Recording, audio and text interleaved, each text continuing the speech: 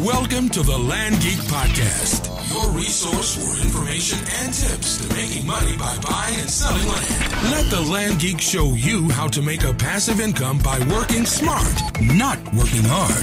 Learn strategies and tricks to make money buying and selling raw land today. And here is the man that's going to help you do that, the Land Geek. Hey, it's Mark Podolsky from www.thelandgeek.com, your favorite niche real estate land flipping website. And today, you've been missing him. I've been missing him. Back from a big road trip, I think, which we're very excited to hear about. Jeran Frazier, reserveland.com, landhub.com. What's up? What's up? Everybody just settle down. As excited as Mark is, the truth is that Mark has been taking medication to get him more upbeat and more excited about me being on the show. No, man, I've had a long week, which included a little bit of injuries and a little bit of travel. Wait, now you went up to Elko? Went up to Elko and Battle Mountain, correct. So what's going on? The minerals? Yeah, working on the mining project. Just finalizing a portion of some of the leases, and which will sort of catapult us into, which we've talked about in the last few weeks, but catapult us into our first round of financing, which we hope to close in about 6 weeks. So fantastic. Hey, you know about that Clive Bundy, right? Of course. Yeah. So he's my uncle. Uncle Bundy. Uncle Bundy. Uncle Clive. Yeah. So this guy, in case you don't know, he made national news. He, for years, refused to pay BLM, the Bureau of Land Management, to use their federal land for his cows to graze on for the land lease, right? Mm-hmm. So the federal government, in all their wisdom, wanted their money. And they came and they had like this crazy standoff, and it got violent, and, you know, the government didn't want to have another Waco, so they went off. But the guy was breaking the law, correct? And then he went on and said some racist things, which really didn't help anyone at all. So, but, you know, what's interesting is for years and years, I used to get money on land leases from a couple of ranchers out there to let their cows graze. Yeah. You know, what's funny, Mark, is that, if this wasn't recorded, I'd probably say a little bit more than I should say. I've done a little bit of research. There's some, what's the term I'd like to use? How about closeness? I know a little bit more involved in what's going on with this whole Clive Bundy situation, because it's more of a state issue. There's some senators involved. There's some senators' children involved. It kind of comes down to what I believe to be that the picture is painted a little differently in the media than what's really truly happening. After researching some stuff, as you may know, I'm kind of involved in the solar industry a little bit, so I know a little bit of what's going on a different side. But there was some ground that Rory Reed was involved with in Southern Nevada. Wait, who's Rory Reed? That's the son of Harry Reed. Oh, okay. And it was basically the BLM, I think, was selling some property. I don't know the exact specifics of what happened, but long story short is they sold the property for like 20 cents on the dollar, and of course Rory Reed got first right of refusal, or however it worked. But what I've heard is that Harry Reed and Rory Reed were working together on basically getting the rights to some of this BLM land for a large solar project. Okay. And so the reason why they went after Clive is because if there was any reason, so if there's any, Clive's 500 or 1,000 cattle were grazing on land within this specific area, right? Which could have potentially been a problem if they're putting solar panels.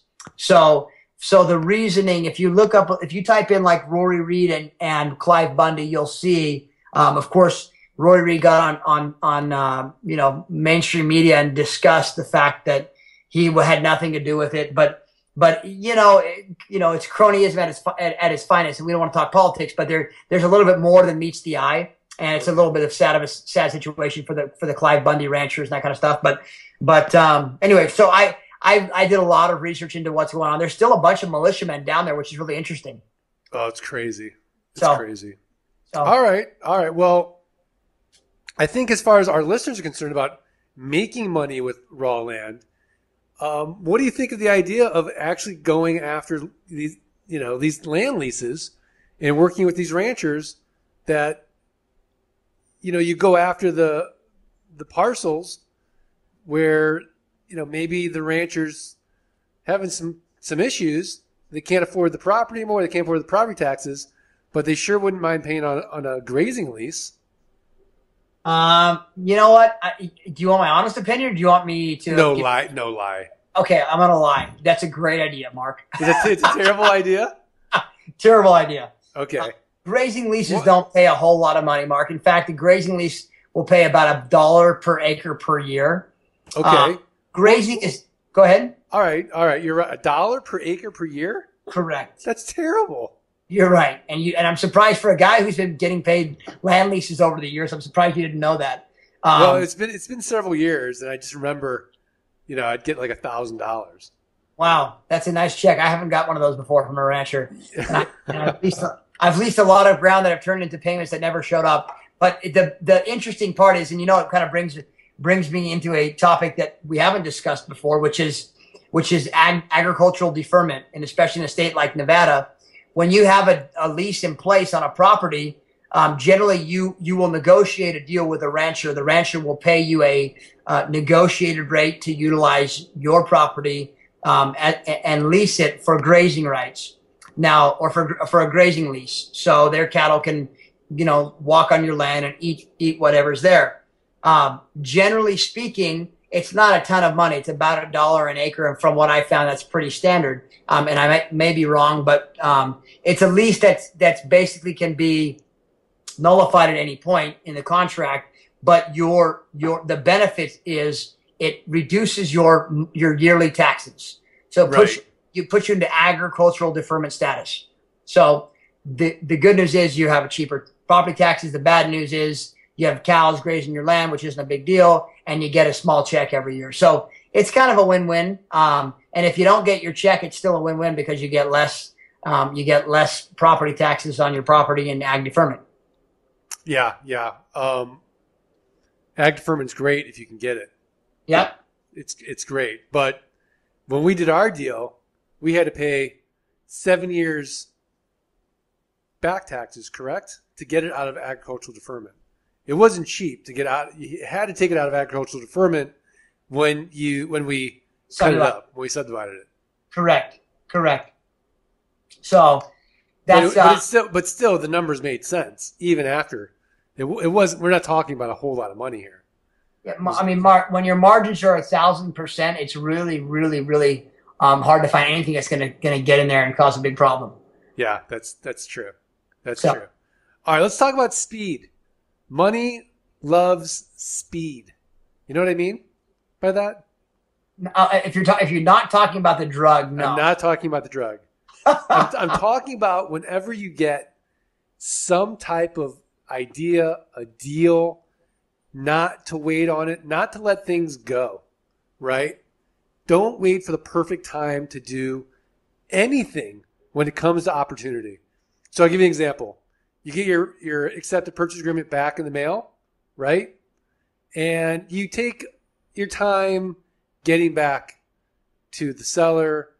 You wait maybe a day or two before you hand that off to your VA, start doing your due diligence, creating your maps. What should you do, Jeran? Well, first off, Mark, it just reminded me of a time when we were on a podcast and you said, I don't check my emails throughout the day. I do it once a day. And I said, Mark, but these people need... That's time management. No! That's time management. It's speed, baby. It's speed.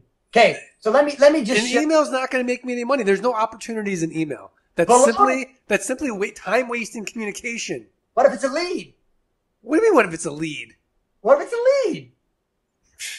What if you went... All right, fine. You know what? You're right. Fine. I'm gonna ruin my productivity for my whole day like a slot machine, waiting, checking email every 3 seconds, like a ferret on a double cappuccino, no attention span, just in case there's a lead? Did I say every 2 minutes? You said check your email. My emails are going off all the time. I check my emails probably 5, 6 times a day. And if there's a lead, it takes precedence, Mark.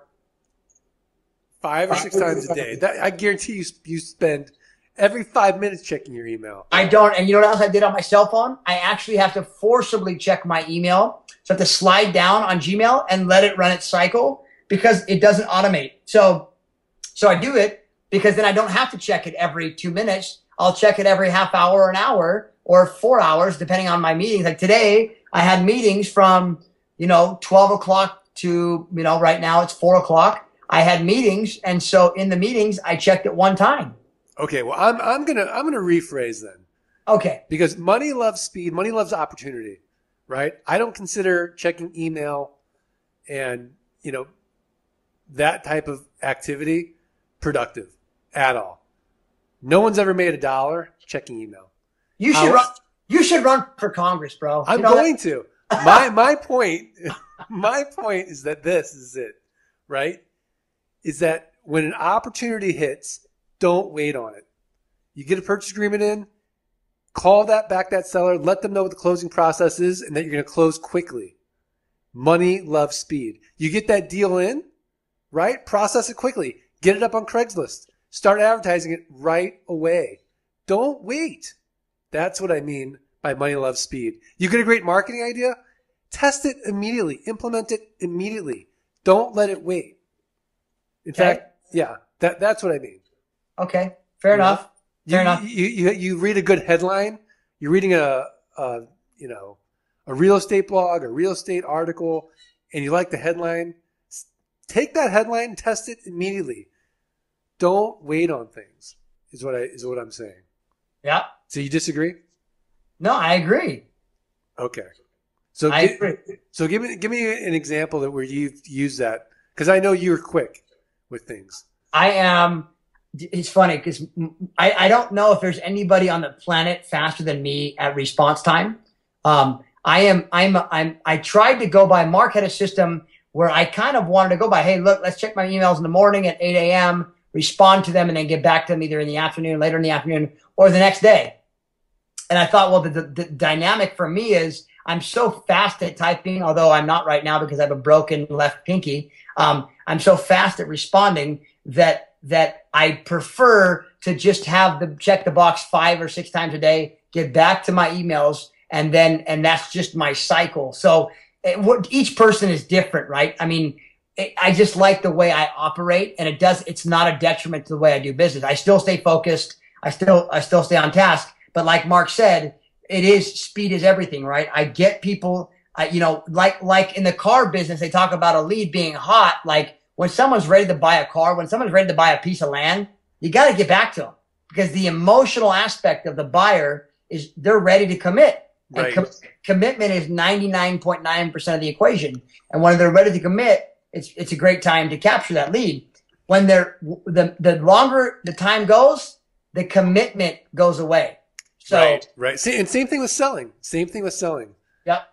You've got to hit people when they're hot. So what I see a lot happen with, and I was like this, was I would kind of have the attitude, I'll get to it.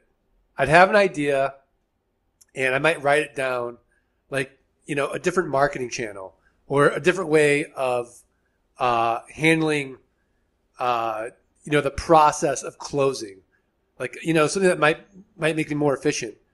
But it wasn't in my headspace right away. It wasn't in the forefront of what I was doing.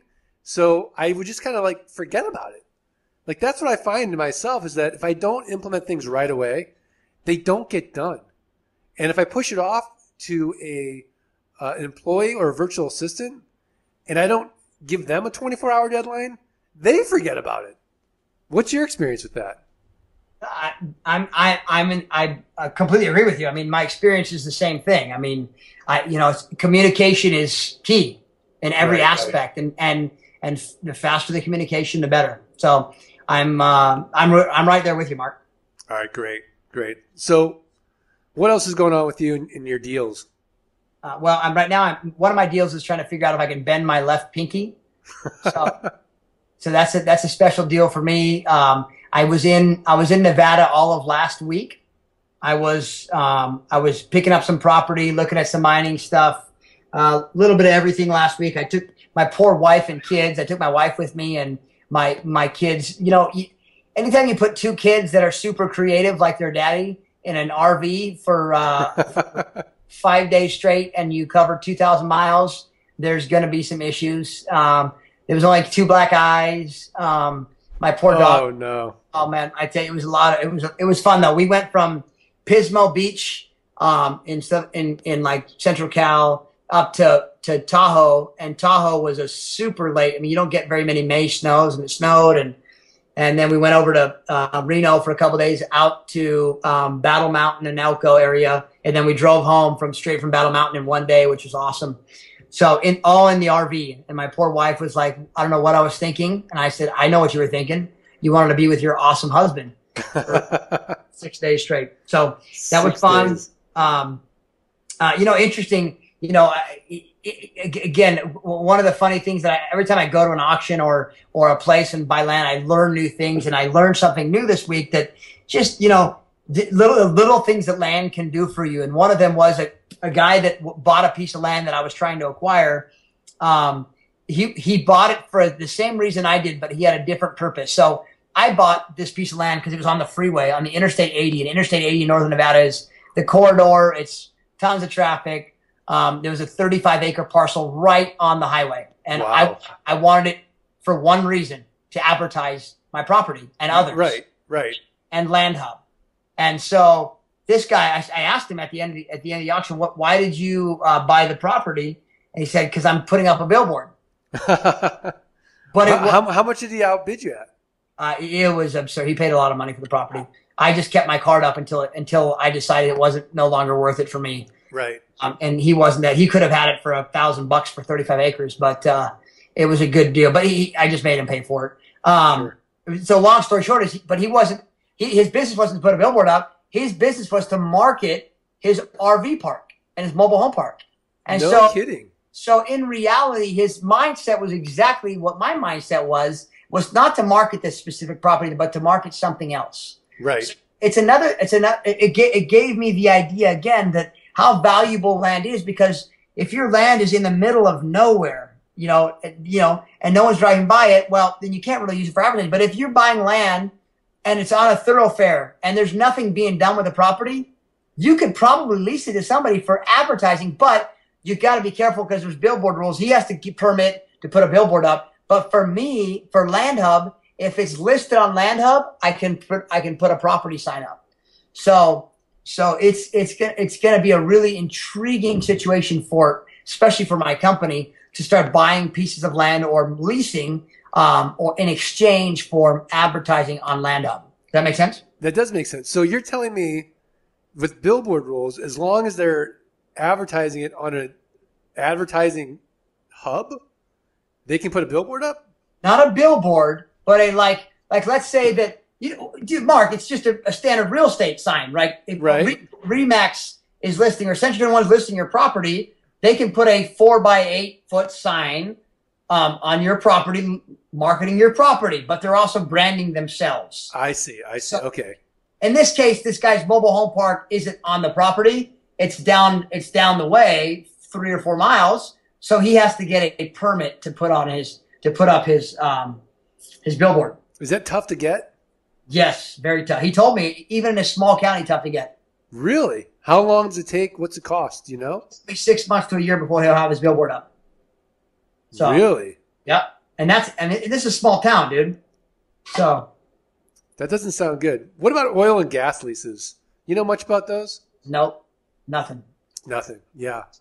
I do know that if you have oil or gas on your property, yep, you can lease it.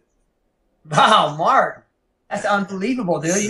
That's one reason why I love podcasting with you, is because you enlighten me. Yeah. I mean, that. You're not going to hear anything wiser come out of my mouth.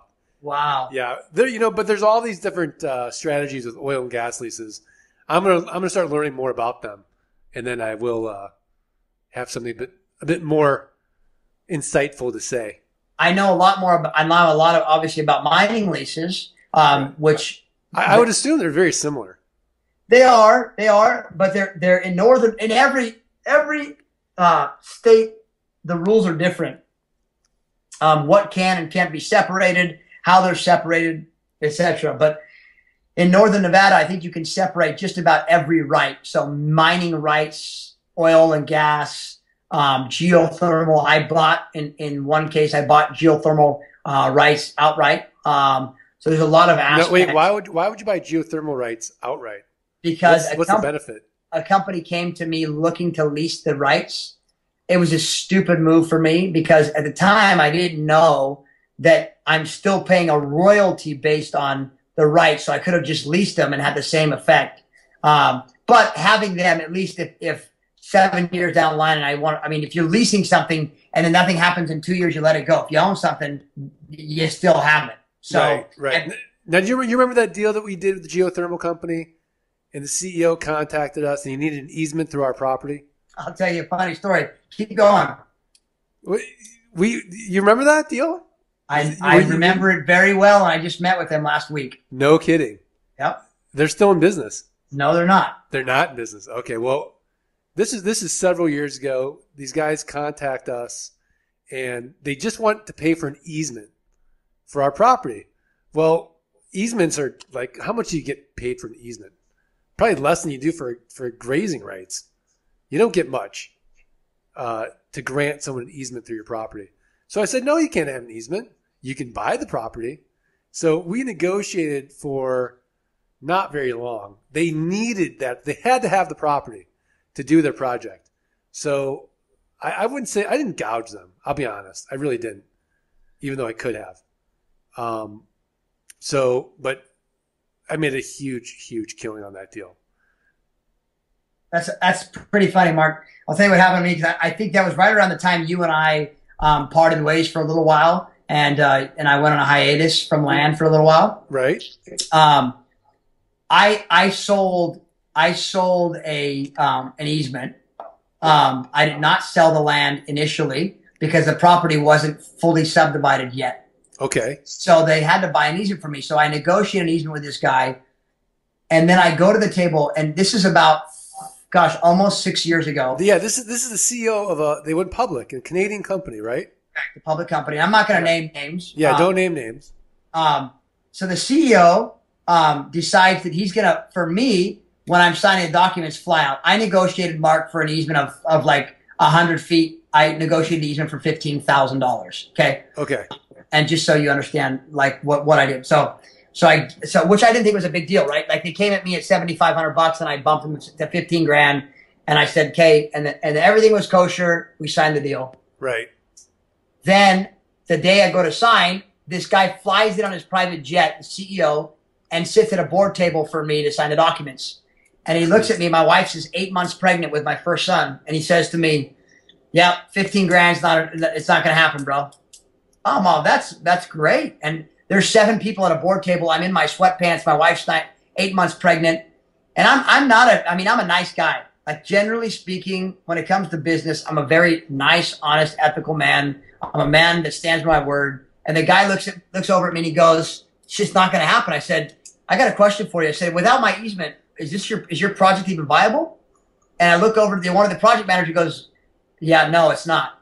And I said, great. Hey, you know what, sir? Have a great day. Thank you for your time. We're gonna take off. So I love it. My wife looks at me. She's like, holy, she felt the tension in the room. Right.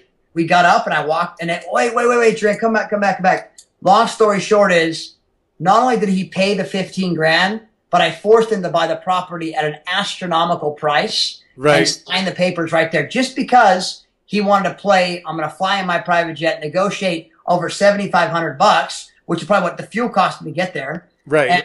And tell me that he's not going to do a deal. So yeah, he probably looked at you and thought, this young kid in sweatpants and a pregnant wife doesn't know anything. I was 29 years old. I was young. And yes, That's exactly what he thought. And so funny enough, and I'm dumb enough to stick a bunch of money into his company after the fact because I believed there was a lot of potential. And then I lost the money. That all comes full circle. I had a meeting last week with some of the guys that were in that room with me that day. And it just so happens that we may actually be doing business together. So on the mining? No, on a solar project. On a solar project. So it's just very interesting. That's why one thing I always tell people when it comes to business is don't sell yourself short. Number one. Number two is, have integrity when you do business. Be respectful. Be honest. Be truthful. People will work with you. And these guys, the potential that I have to work with these guys is very interesting. It's a very lucrative deal that I have right now on the table, which is a game changer from an alternative energy perspective, which I didn't have last week. Because he liked me and he knew that I had financing in place for big projects. He came to me and said, listen, I met with him. I stopped by. I hadn't seen him in 4 years, called him up. Hey, how's it going? He said, oh, come check out the new office. So you've always got to, in business, just generally speaking, have integrity, be honest and truthful. People like to do business with people that do business the right way. They do. So, they do. And we're going to talk a lot about this in Vegas. Vegas is coming up. You mean you're going to talk, Mark? I'm sitting in the back. Jeran is going to network. There will be plenty of time to talk to Jeran. Plenty of Q&A. But I will be speaking most of the time. That's going to be so boring. I'm going to if everybody gets bored, I'll bring Jeran up. I got a question for you. Did you get my message today by chance when I called you? Who called? When I called you today, did you get my message? Yeah. Okay, was that not the most beautiful message you'd ever heard? Don't repeat what happened, but did you like my idea? It was great. Okay, we're gonna do that at the convention. All right. I have some good ideas for Mark at the convention. That's gonna make everything a lot more enjoyable because Mark is truly the land geek, and there's no ifs, ands, or buts about that. Yeah, it's not like I'm giving out blackberries. No. No. All right, well, listen, if you haven't signed up for Vegas, it's May 30th and 31st. Get there on the night, that Thursday night, the 29th. We're starting early on the 30th. We're going all day till about 5:30. Open bar. We're going to be auctioning off land. If you're there, free piece of land. Auctioning off a surface too. Jeran's going to be there. Jeran, the man. We can talk about mining. I'll have my security team in place. His security team will be in place. It's going to be a great event, and I'm not going to hold anything back. It's going to be fantastic. Even though Jeran thinks I'm going to bore everybody to tears, I guarantee I won't. I'm prepared. It's going to be great. So if you haven't gotten your tickets yet, what's the site to get tickets at? Landconvention.com. Go to landconvention.com, and we're you know what? We've get your tickets. Yep, we've lowered prices just for the next couple of days. Just kind of a special for our listeners. So if you're interested, get on there and buy your tickets. All right, great. And now it's time to put you on the spot because I love it. Come on, Mark. Come on. Don't do it. Mark. How about you? I'm going to put you on the spot. What's your tip of the week, Mark? You're putting me on the spot? You got to. This is my podcast. No, it's not. I get to put you on the spot. I hijacked you. I can't. This is not going to happen. No. Okay, I've got a good one. So, all right. Ready for this? Yeah. Okay. So, as you guys all know, the aspect of contracts is a bit one portion of the land deal that makes it difficult, right? Having to send out contracts, getting back notarized, that kind of stuff. I found that there's a couple things. One is there's a new product by Adobe called EchoSign. That's EchoSign. Yeah, I know EchoSign. You like them better than DocuSign? No, but they're a different solution. You get 2 weeks free to try it out. So it's one place to go. And then there's also another place called NotaryCam.com. NotaryCam.com. Let me check it out. NotaryCam allows you to notarize documents online with a camera. No kidding. Dude, don't get excited, Mark Pedrosa. I'm excited. This looks great. NotaryCam allows you to electronic sign documents with live notary public in minutes. Baby. Instead of days? Are you kidding me? I just changed the game with Mark. Wait a second. How is this legal? Something doesn't look right. Mark, this is my new business, bud. What do you think? All right, it says this. I'll tell you what. I'm going to invest in this company. Is Notary Cam's online notarization legal? The Commonwealth of Virginia signed into legislation. This groundbreaking legislation authorizes Virginia-certified e-notaries to legally notarize any document, anytime, from anywhere, via secure remote video audio technology. Wait a second.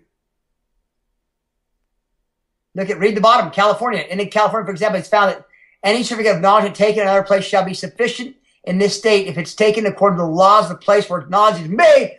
Booyah! Oh my gosh, $20 for electronic notarization. The game has changed, Mark Podolsky. This is a lot less than Notary Pro. The game has changed. This can't be right. This is the best tip. By the way, the podcast is done because we're not gonna beat this tip. This is the ultimate tip. When did you find this? This can't be right. I started it last year. This is my company. Because I've been complaining about notaries and how we should have e-notarize for a long time. These guys found a loophole? They found a loophole. And not only they found a loophole, but I'm going to see if I can secretly find a way to take them into Land Hub and sort of make them a portion of the contract aspect of the site. So okay, this I'm not even doing tip of the week. This is so good. NotaryCam.com. Holy cow. We're going to Sizzler, baby. Jeran, I don't think this is right. This can't be right. It's right, baby. For $20, they're live notary, e-notary will confirm your ID, e-sign your document. Jeran, I don't think this is going to work right. Because I don't think the recorder is going to accept an e-notary. I'm scared. Be scared, Mark. You try it first, and then I'll do it. No, you try it first. I'll try it first, and then I'll get kicked back. You're going to pay me $20, by the way, if it doesn't work. No way. Fine. I'll do it. NotaryCam.com. That's a game changer. I mean, that saves time. That saves money. That's fantastic. Yeah. But it doesn't really, I mean, from our purposes, I don't know, though. Like, why don't I just, I don't know. We'll talk about this more in Vegas. You are baffled and confused, but I love it because I finally got you thinking, buddy. I am baffled and confused, but I'm not sure I'm loving this right now. Okay. I'll look more into it, but everybody check out NotaryCam.com. All right. I think that's a good podcast. What do you think? Are we good? Yeah, I was just thinking, Mark, what we should do is create a podcast Facebook page so that our listeners, which, just so you all know, the list, like we always check, like not always, but like once every week or two check on the listing and whether it's improving or declining. And we obviously have continually improved because Mark and I spend giving way too much free information for free, but we want people to engage and interact with us. So maybe we create a Facebook page, Mark. It's all you. I'm all over it. I love it.